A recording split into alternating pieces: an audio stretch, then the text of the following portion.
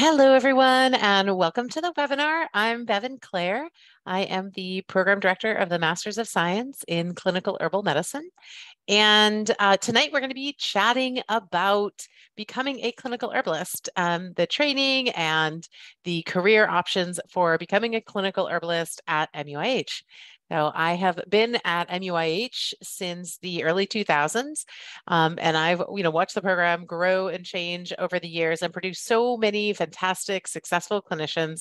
I'm really excited to share some of the insights that I've found with working with clinicians that have been very successful, and a little bit about how the program really enables you and sets you up for success. So without further ado, let's get going on this. So that's me, which is a little awkward. I have like the webcam and then like a big giant of my face, but I'm a clinical herbalist and a nutritionist. I've been an herbalist my whole life, basically. And not when I was a small child, but I was always like making potions in the sandbox, even when I was a little kid, and exploring the woods and so on. And my background, I spent a lot of time working with plants and people in different parts of the world, particularly in Southeast Asia, in some of my formative, you could say late teen or young adult years. And that led me to pursue a master's in infectious disease. I was really interested in how plants work in those critical care situations. And then I joined MUIH in 2004. So it's been great to be part of training clinicians. And I'm really passionate about the herbalists as much as I am about the herbs. So I wanted to start just by, mentioning a little bit about the type of clinical herbalists that there are, because there are a lot of different types of clinical herbalists. And one of the core premises of the program is that, it's not that there's one type that's better than the others, that this is not a hierarchy that you're looking at here. This is just like a spectrum of different types of herbalism. So, herbalism really at its best is something that everyone learns from their grandparents and their community and uses in their homes with their families. If we were all able to do that, it would be so much better. The community herbalists and area herbalists in each region are so important to be able to provide support and wellness, and those using a traditional model. Now, MUIH's clinicians fall somewhere around here, and the idea is that while people may have their own identity with traditional or cultural herbalism, the program actually trains you to respect and appreciate tradition and culture, but to root your practice deeply also in biomedical and evidence-informed herbalism. So to integrate into the primary healthcare system and to be a part of that. So that's one of the reasons why this is a master's degree, that you, but in the end, will be able to, chat with primary care providers, to be part of a care team, and to serve people in that way, which is really important. So, what is an herbalist? That's a question I think that people often are curious about. What is an herbalist? And because there's a lot of different types of herbalists, tons of different types of herbalists. In fact, every country and every culture has herbalists, and always has for all of time. So that's, I think, really an interesting thing. So you can imagine with that type of diversity of herbalism, of course, it's really hard to peg us down. But in a way, herbalists tend to work with people to support optimal wellness. We support the body by supporting all these different systems and processes.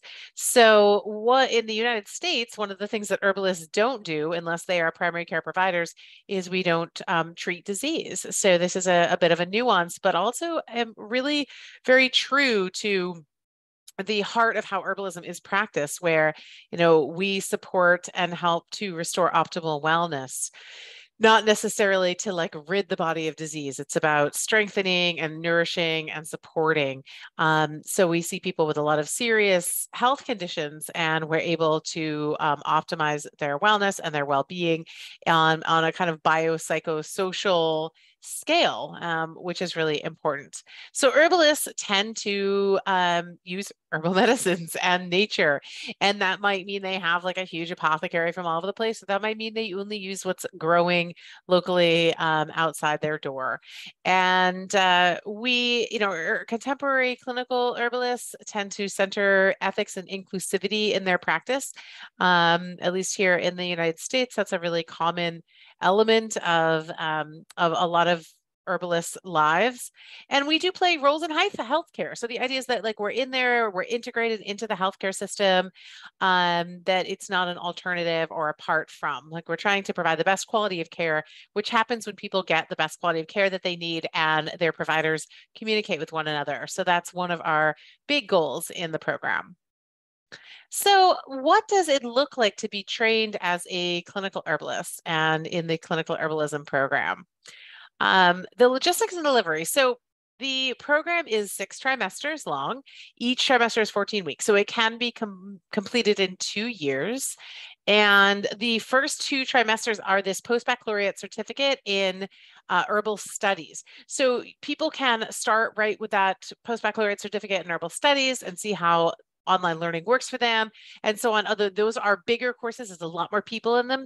When you get into, after the first 2 trimesters, you get into the program that the courses that are a core part of the master's degree. So you're in a cohort model. The cohort model is really wonderful because it has the cohort model allows you to go through the whole experience with your core group of peers. So it's not like every course you take, you'll have different people in it. You actually start with a group of people and you move through with it. So by the end, you have these new, really close friends that you can, keep for all time. But they help support you as you go through your career choices and everything that you're doing. So it's pretty wonderful to see those cohorts become very tight and bonded as they go through the program. So the program is delivered asynchronously. So what does that mean? It means that you're working very closely with your peers and your faculty, but you're not necessarily all online at exactly the same time. So like there might be a whole bunch of things that are all due on Wednesday. So between Sunday and Wednesday, you and your peers are all working on these things. You might be conversing back and forth in discussion forums or in chats. You can use a little bit of asynchronous video, all of that. It doesn't mean that you're sitting there watching tons of videos or something like that. That's not how these usually work. It's often you going out, doing a lot of research, sharing with peers, commenting, exploring. So you have different due dates all the time, but you can work when you want or when it works for you. And we do have some occasional live things, socially and also academically, but we try to keep those fairly limited just because we know that most people who do these programs do have busy lives and it's hard to do that. So the clinical herbal medicine program is 100% online, with opportunities to come to campus or to come to different gatherings or things like that. Like we always meet up at the American Herbalist Guild Symposium every year. We just had that a few weeks ago in Bethesda, and we had a fantastic gathering of about 65, 70 alumni and students there. And so that's the program can be completed though from anywhere in the world that you are able to be online, with a few small exceptions for certain states that don't allow certain types of online learning. So that's a little bit how it's delivered. Now, I mentioned the course sizes, and you start those courses earlier on with these larger groups. So the post-baccalaureate certificate in herbal studies, you're in there with this bigger group. You move into courses after that is done, where you have both the herbal product design and development program and the clinical program together. And then as you get a little bit further on, you move just into the clinical courses. So then you have really nice, like tight cohorts. I mean, a lot of times there's like a dozen people or so in that. So you work really closely together. I get to know you really well. The other faculty get to know you really well. And that makes everything very meaningful and pretty awesome. So there are a lot of fundamental courses that you start with to make sure you have that kind of core that core foundation of herbalism. And the first one you do is actually Fundamentals of Herbal Medicine. And that really looks at herbalism from a lot of different perspectives, understanding that herbalism is a cultural art and science, that it exists all around the world, and how to appreciate and be aware and understand a little bit about the traditional cultural herbalism that is present. Although we don't teach people how to do those practices because they are cultural practices within different cultures. But a lot of students come because they have that connection, and the program allows them to explore that more deeply. You have physiology, which helps you to understand the body in health. And it's a really unique and fantastic course. Instead of always looking at diseases, this is much more around health. You learn how to read statistics, how to look at research, and research literacy. And this is so key as you are, you're getting a master's degree. So you're writing papers, you're looking at a lot of these elements. And you look at research and scholarship also, trying to make sure that that what you're doing, befits a master's degree with the science and your ability to understand and communicate using a lot of those concepts. Materia medica is the plants that we use for medicine. And you have 2 3-credit courses of Materia medica where you learn about all different herbs. There's so many different herbal medicines to learn about, but you learn about a whole bunch of them, and you're able to understand how to use them, how to prepare them, all of those pieces. And along the lines of preparing, you also have the herbal pharmacy course where you learn to evaluate products out there, but you actually make a lot of things. And that's really fun. So in a course like that, and in Materia medica, you get an herb kit where you get all different kinds of herbs and products at your home. So then you can actually make things. You can make like creams and oils and tinctures, and you learn how to make all those things. Even if you don't necessarily want to sell them in your practice or make them for people in your practice, it gives you the skills to be able to understand how to do that and how that all works. You also learn a lot about how plants work in clinical practice. The medicine making piece is one thing, but also getting people to be able to take those medicines. It can be a little tricky at times, especially because not all herbs taste delicious. And so we look a lot at that. We also look at the pharmacology and phytochemistry of these plants, really looking at what makes these plants, how we can understand them with our senses. And I think that's one of those amazing things. I mean, I spend a lot of time traveling in the world, and I can walk up to a medicinal plant in a market anywhere that I've never seen before. And by smelling it and looking at it, possibly tasting it, I can give you a really good guess of what it's used for. And that is because plant chemistry, there's a lot of similarities. There's a lot of things you can identify with your senses and with taste. So we learn a lot about that. We also look at history and culture with plants. Herbal medicine has been used for millennia. So you need to understand the context and how we use these plants and what is so wonderful about them and how we've changed our understanding of them over time. And just all of those practical aspects of the clinical application of herbal medicine in clinical practice. You learn lots about clinical therapeutics and safety.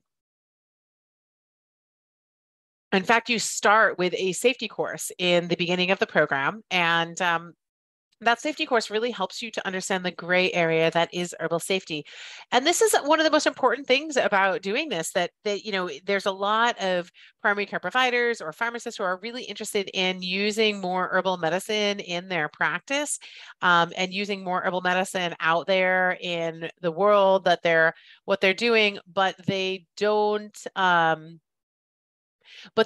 don't feel like they know how to navigate the safety because it's just too tricky, and they need professionals to be able to do that. So that's one of the great things that you can do as a graduate of the program is consult and advise around safety. You also learn a lot about like clinical theory and how herbalists look at people. They look at health, they look at disease, how we do our assessments, how we do our intakes, how we come up with formulations and things like that. And we have a really cool whole course called Applied Therapeutics, where we have, I think there's 6 or 7 faculty in it. And every week, faculty bring in a different case study, and you come up with, you do some biomedical research on what the case, some aspects of the case. You write formulas, you critique and support your peers with their formulas, and it's just really pretty fun to take a look at that course. You also have applied clinical experiences. So the applied clinical experiences are your clinic, and you actually do a residency clinic using our natural care center, using a telehealth model.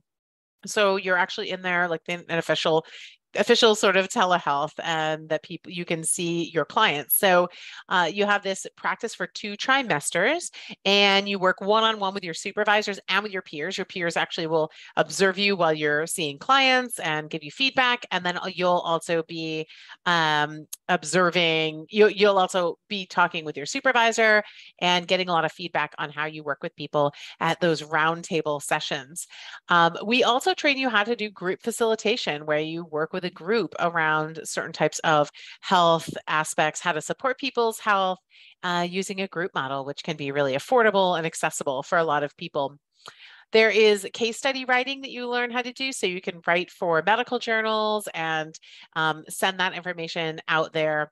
And there's just a lot of different types of ways that we learn about this. There's one of the last courses in the program helps you to learn about how to be a successful clinician around many of the different things that clinicians end up doing, like teaching at universities or consulting or doing a lot of writing, working in nonprofits, things like that. So that gives you a little bit of an idea about the actual program and how it's structured. You can, if you take a look at our website, you can find all sorts of information on the different courses, the descriptions of the courses, what that's like. But, the idea for us is that we make this as practical and as career applied as possible. So, we spend a huge amount of energy in making sure that you are ready for success when you graduate. We need to make sure that you're launched in the right way. So we try to make the program really, really practical, and so that it works well for everyone. So I wanted to talk a little bit about where our clinicians find success. Clinical practice is really the obvious one, right? I mean, people love to practice clinically, and that can be very, just wonderful work where you can have a standalone practice where you're just seeing clients a few days a week, but you can also integrate into a conventional medical practice. A lot of times there are primary care providers. In fact, I just heard from somebody today, a primary care provider who wants to get an herbalist in their practice. And so there's a lot of opportunities like that. You can also add it to another skill set. We have a lot of healthcare providers who come into the program, whether they're nurse practitioners or physicians or physician's assistants. There's there's social workers, there's therapists, there's all sorts of different kinds of people who come in and want to bring this career into what they're already doing, which works really, really well. So here's an example. Rebecca Snow is an herbalist and a nutritionist, and she has an incredibly busy practice. I was referring somebody there recently, and there's like a 3-month waiting list to get in to see Rebecca. So she works online and does a lot of nutrition as well as a lot of herbal medicine, and kind of blends the two of them together. So she also does some mentorship and teaching as well. Clinical case consulting is another thing that people do. I know I was just talking with Carrie Connell, who does a lot of case consulting where other providers are seeing people for things, and then she's helping them to understand their therapeutic areas, particularly in cancer care, things like that.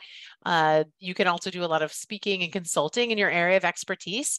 So one of the things when, one of the traits that people have that succeed really well with herbalism is that they have an area of focus. So this doesn't mean you really have to exclude other things. It just means it's about focusing on some things that you feel like you can do especially well. So an area of focus can be anything from a particular type of health condition, like it could be something like I remember somebody did like uh well, my brain is totally blanking out on this. Like incontinence, I remember, or somebody worked with glaucoma, supporting people with glaucoma, where it could be different types of stages in health, like menopause, or it could be gender transitions, or all sorts of different kinds of things that you could work with somebody on. And they're able to, because clinical herbalists, academic clinical herbalists are a pretty small group of specialized individuals. You can learn about some of these things and then go out there in the world and be an expert in them, because there's not that many other people who are specializing in them. So here's a specialist. This is Melissa Cole, has Luna Lactation and Wellness, really busy, fantastic lactation consulting practice where she does a ton of herbal medicine, and she is located in Portland, Oregon.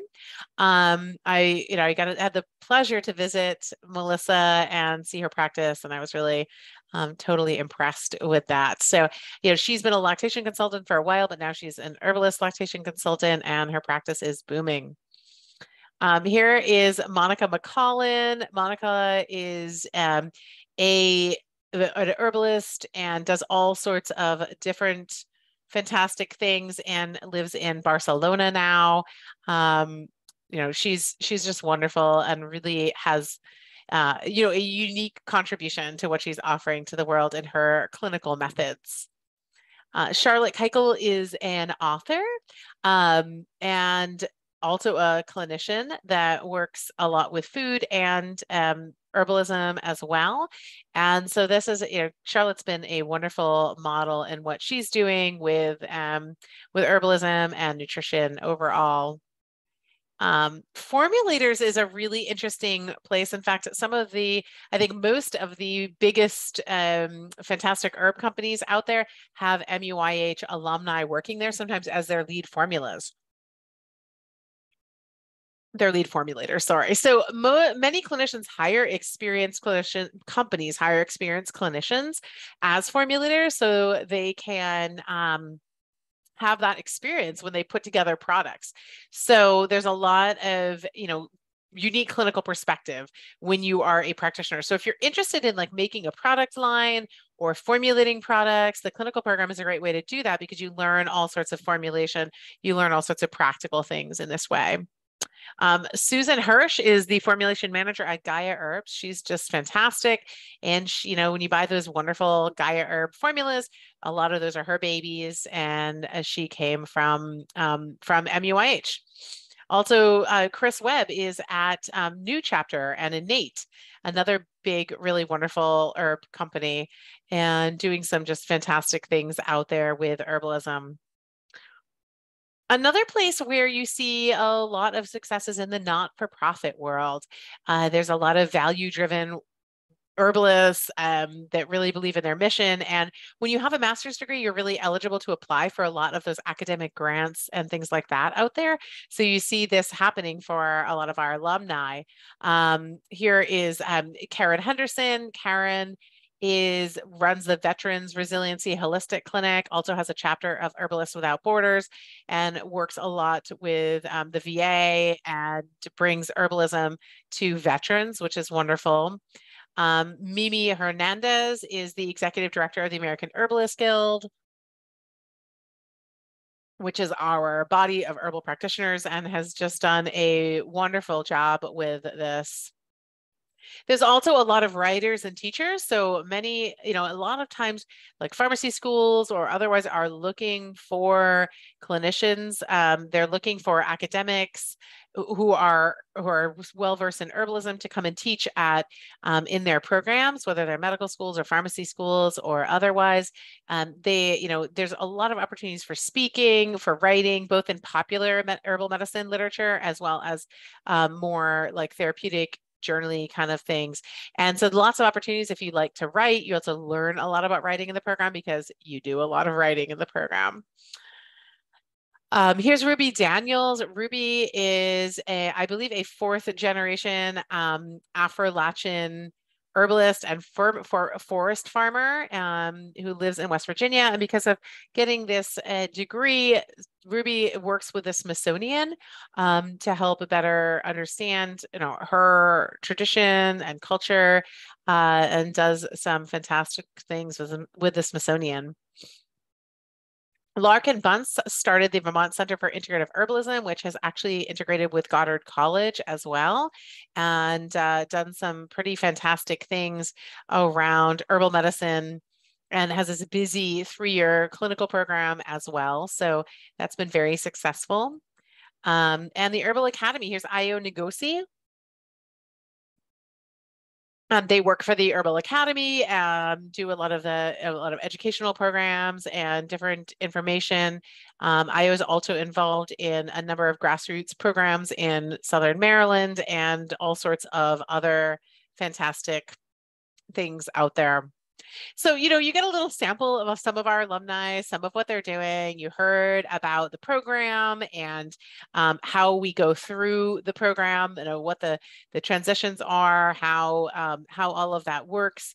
And I think one of the most central pieces is creating this like professional life that's aligned with your core values, figuring out what is really meaningful for you and making sure you do that. So that's one of the things you have in common with other people in the program is that you come because this work means something to you. And that is how we kind of walk through the world as herbalists is making sure that we can make a good living and be successful, but we're doing what we love, that the world needs, and that's the right thing to do. So it's a pretty awesome career to be part of. A few resources you can find in the MUIH main page, the Masters in Clinical Herbal Medicine, you can find right on the website, lots of details about like the tuition and financial aid and blah, blah, blah. The American Herbalist Guild is also a place where you can learn about clinical herbalism. There's a big MUIH community as part of that. And if you have any questions, you can email me or the admissions department. You can see both of those email addresses right here. So feel free to reach out and contact us. We really want to make sure that if you choose to go to this program, it is the right choice. It's a big choice. It's 2 years of your life. It's a lot of money. It's a lot of time. It's a lot of energy and focus. So, if you're going to do it, we want you to be ready and you want to be ready. And we want to make sure that this is the right program for you. So, let us know how we can help. And the admission counselors are great at answering your questions. And if you need anything, reach out. So thank you so much for attending the webinar and for being here. And it was such a pleasure, and have a great evening.